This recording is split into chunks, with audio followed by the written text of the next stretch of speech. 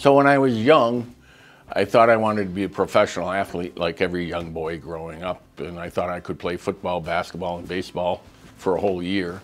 And then somebody pointed out I didn't have the talent for that. So my real goals and ambitions were probably to be a cowboy or a fireman or something along those lines. And I've never heard anybody say, when I grow up, I want to be a banker.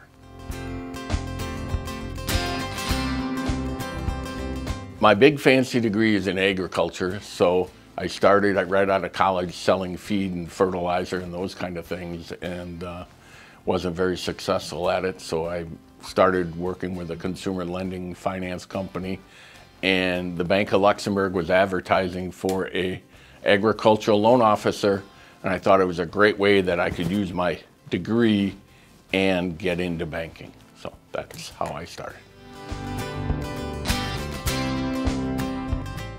I could be the poster boy for internal promotions here within the bank because, like I talked about, I started as the agricultural lender, and then 20 years later I became the bank president and grew and developed, and the bank invested in me, and that's why we continue to try to promote from within as much as we can.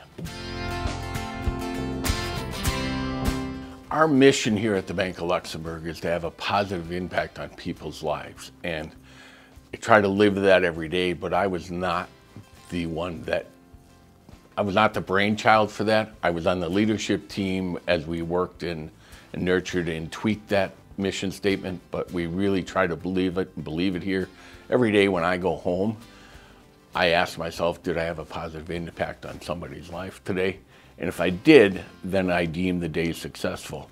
Now, all that being said, I know all the numbers that everybody else measures banks by, but we internally here at the bank measure ourselves. Are we having a positive impact on people's lives?